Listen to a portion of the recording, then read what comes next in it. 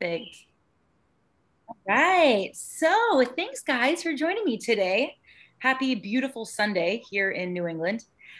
We have a wonderful guest today. Her name is Laura, and I actually just met Laura through my mom. But Laura is a gut health expert, I guess you would say, amongst many other things.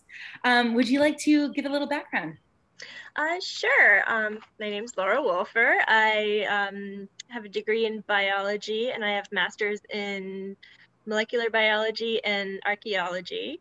And what I'm really passionate about is human health from an evolutionary viewpoint of what we're actually supposed to be doing um, in eating and how we're living on this planet, being outside in the sun, being in nature, and how that all impacts our health versus the lifestyle most people are living where they're inside a lot and eating a lot of processed foods and just not doing the things that our bodies expect us to do for Yeah, millions of years I of think that's living. a really good point that most people aren't factoring in, in talking about all of this, like where does our food come from? What products are we using in our Right. house?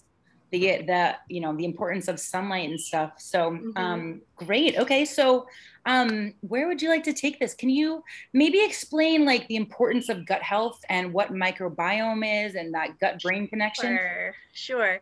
Um, so gut health is very important because for one thing, your gut is the first barrier against the outside world. Your gut actually begins in your mouth, the nasal passages, and goes all the way through. That is your gut, and that is officially outside of your body. So the gut lining inside of your body is actually the outside world because you're putting food and it's going through your mouth into your gut. So it's the actual official beginning of self and non-self, and the gut lining is very delicate and fragile. It's only one cell thick. So if that gets disrupted in any way, then that barrier between you and the outside world is broken and not functioning. It's also important because it's the majority of your immune system is in the gut, and the bacteria in the gut are also part of your immune system. Most of your neurotransmitters are made in the gut. 90% of your serotonin is made in the gut, which is why depression and gut health have, go hand in hand. If you have gut dysbiosis, you're much more likely to have mental health issues like depression or anxiety. And it's also in direct communication with your brain through the vagus nerve, the gut brain connection. Your gut and your brain communicate instantaneously, which is why when you get anxious, you might feel butterflies in your stomach, or you might get, gastric upset if you're anxious, or, you're about to go and give a big speech, you might, get gastric upset. That's because your gut and your brain are connected and they're constantly communicating. Yeah, so interesting. Okay. And so, in supporting our gut microbiome, how can we do that? Well, the gut microbiome is super important.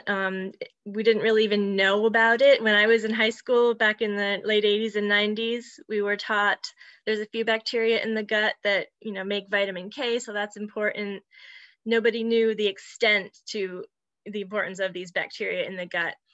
We now know that there are 10 to 20 times more bacterial cells in your body than actual human cells. So they actually outnumber us. And the entire basis of life on Earth is made of bacteria and other, very simple life forms. The mitochondria in your cells used to be bacteria.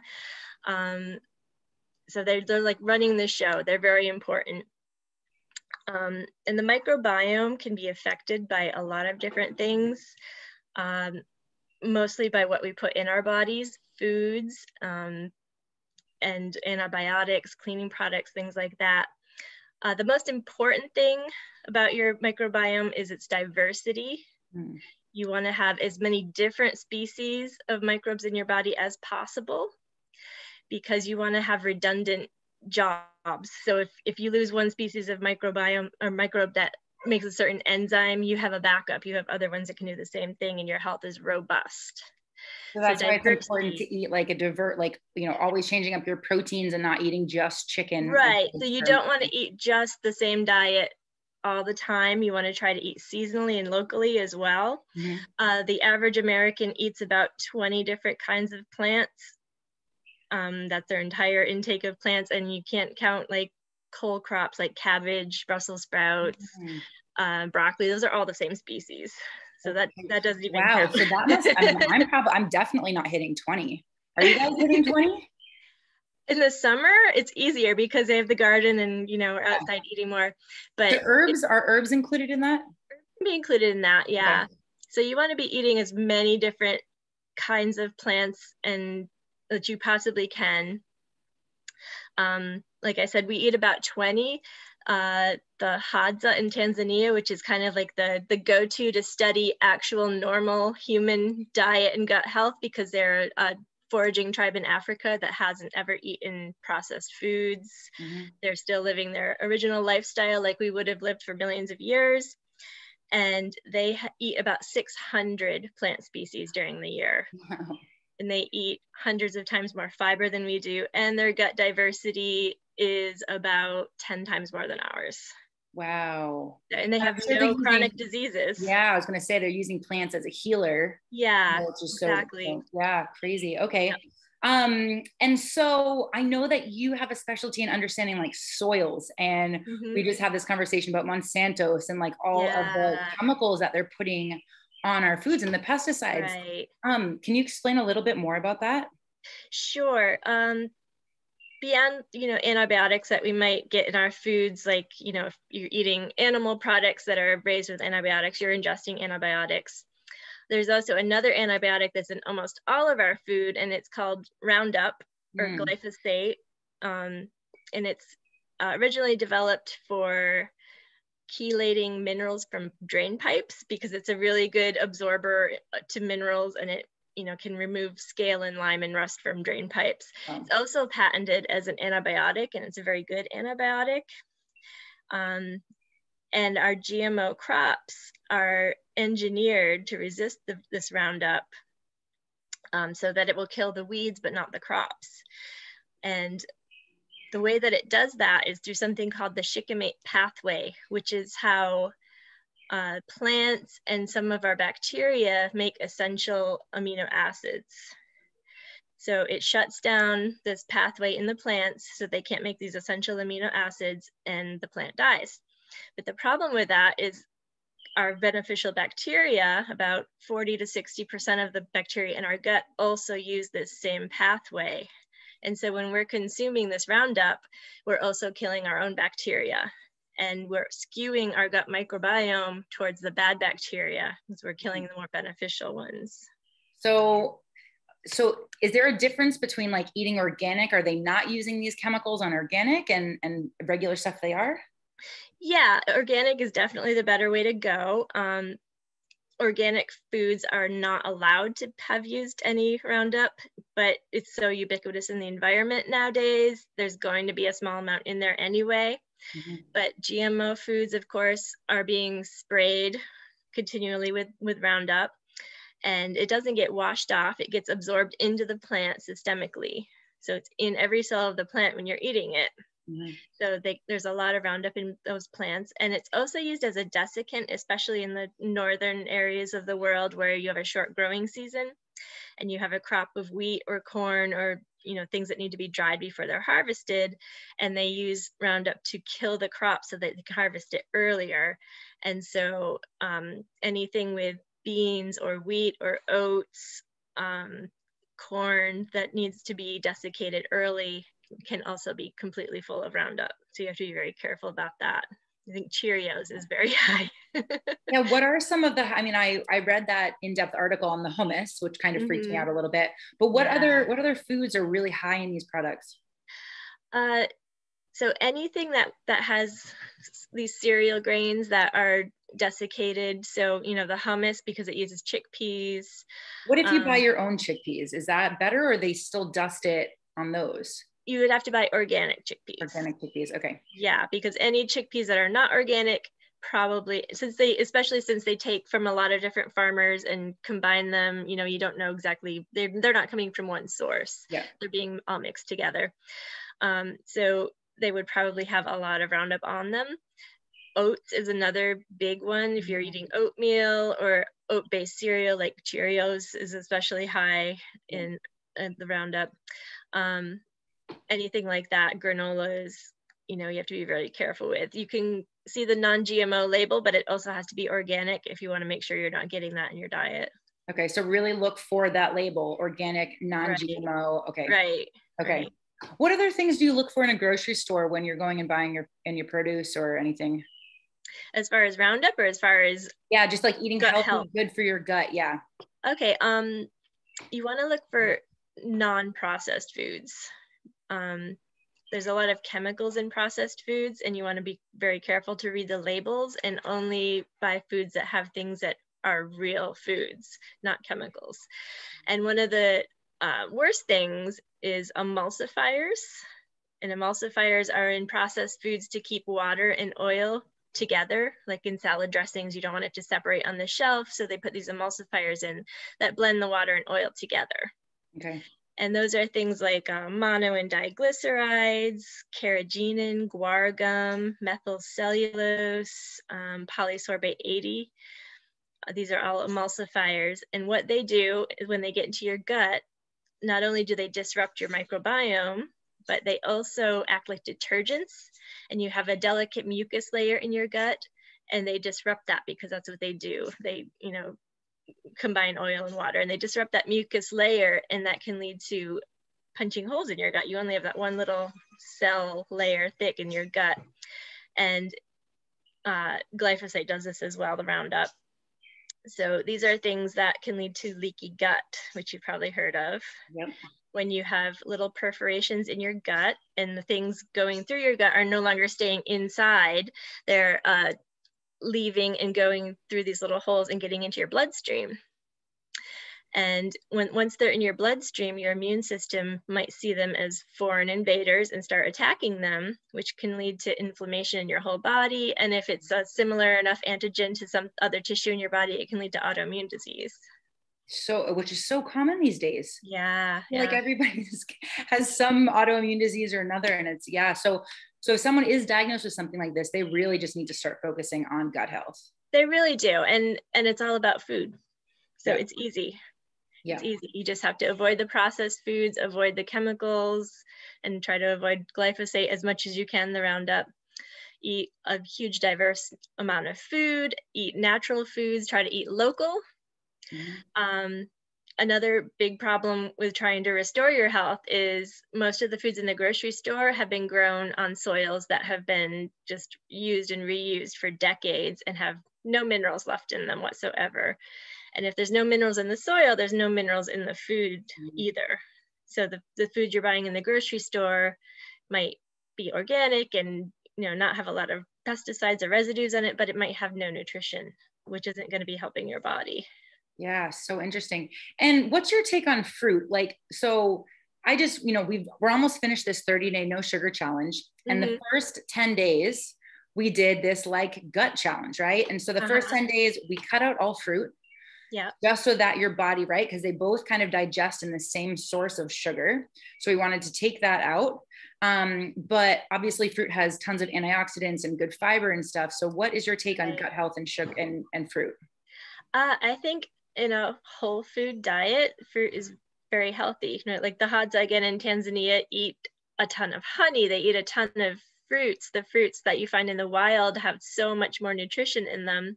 Mm-hmm. And they're also high in polyphenols, which is the dark color you get in blueberries or, grapes. And that's actually food for your microbiome. Mm. So you're eating the fruit, you're feeding your microbiome.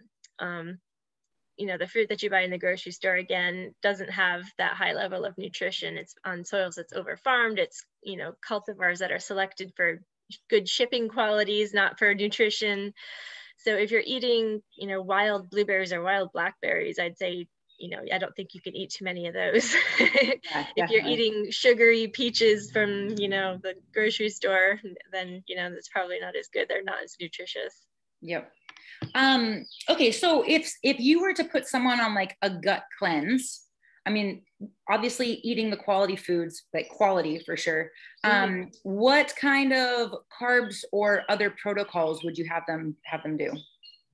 What kinds of carbs?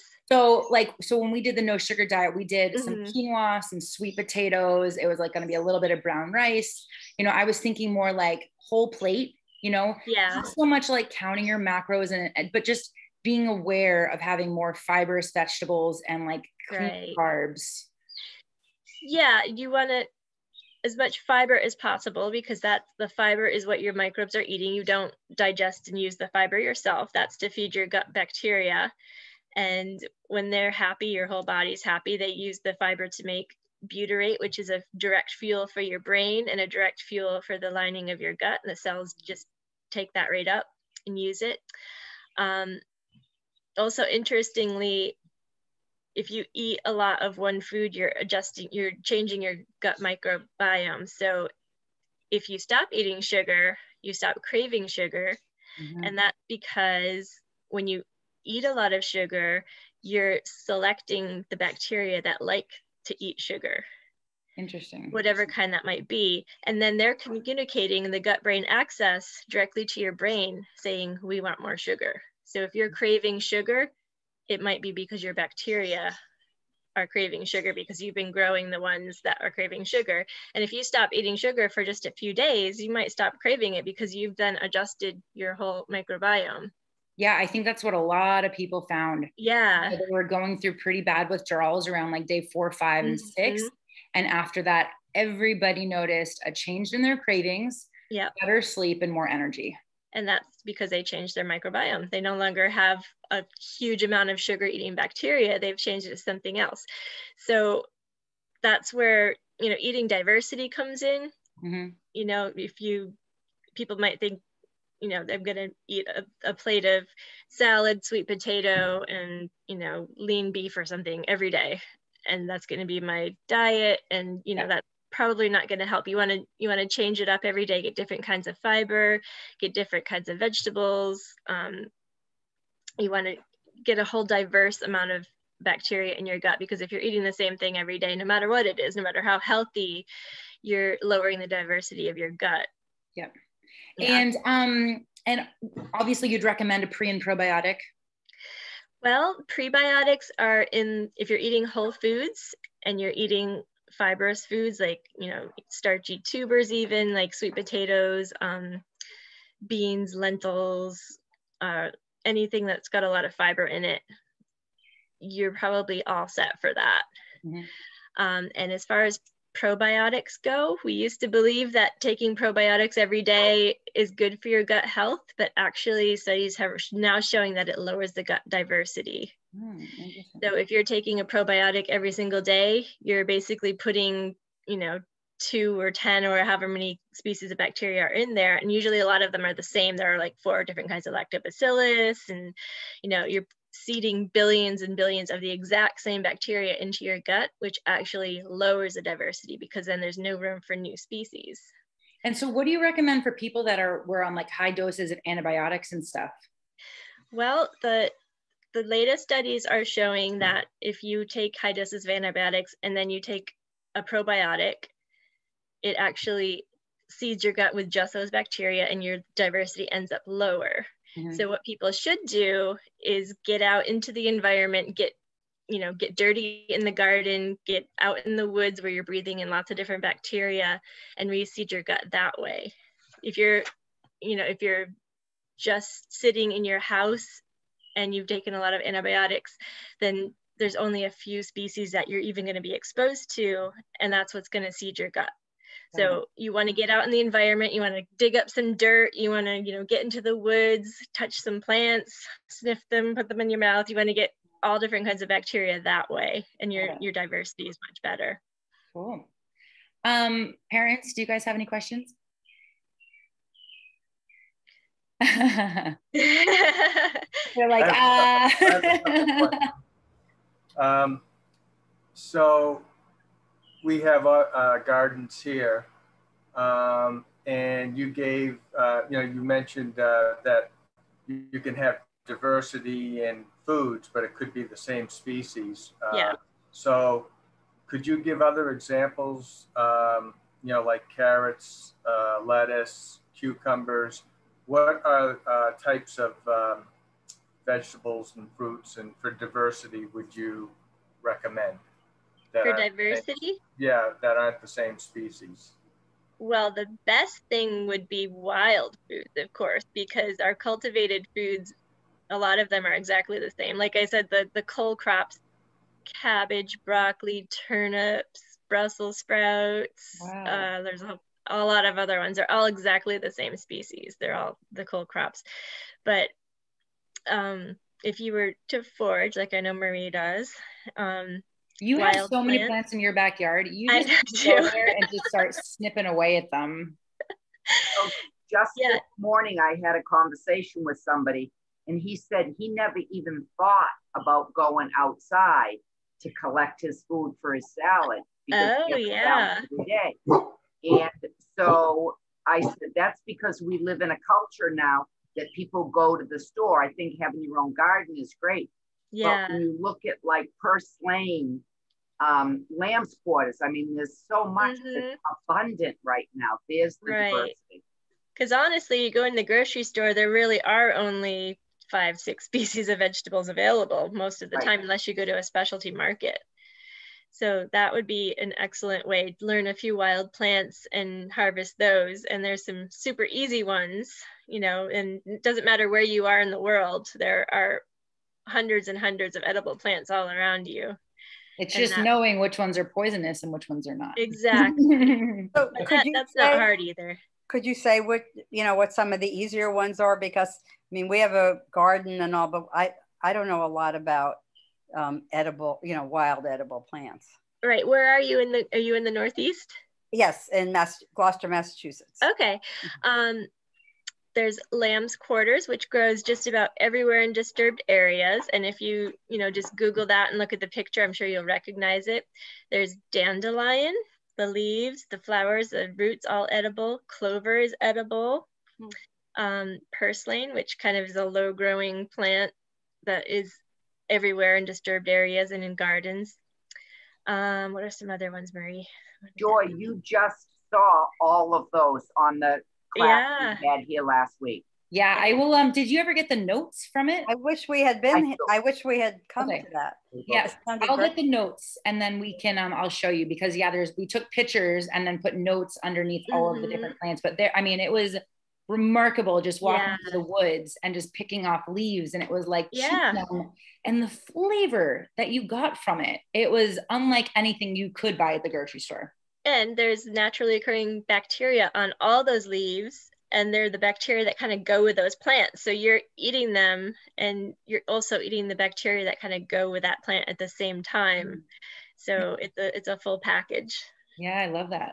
Yeah, I'll get that and post it. That would be really cool to see all those notes and stuff. And you know what I'll do, Joy? I'll put together a list of easy local ones like that most people here would have, and I'll post it on your page. Yeah, that'd be great. Yeah, and plantain is another one. Yeah, that's what Bob he showed me a leaf this morning. Pineapple weed. Oh yeah, no, it was. Yeah, there's a lot. More plants than not are edible. You'd have to look to find the poisonous ones.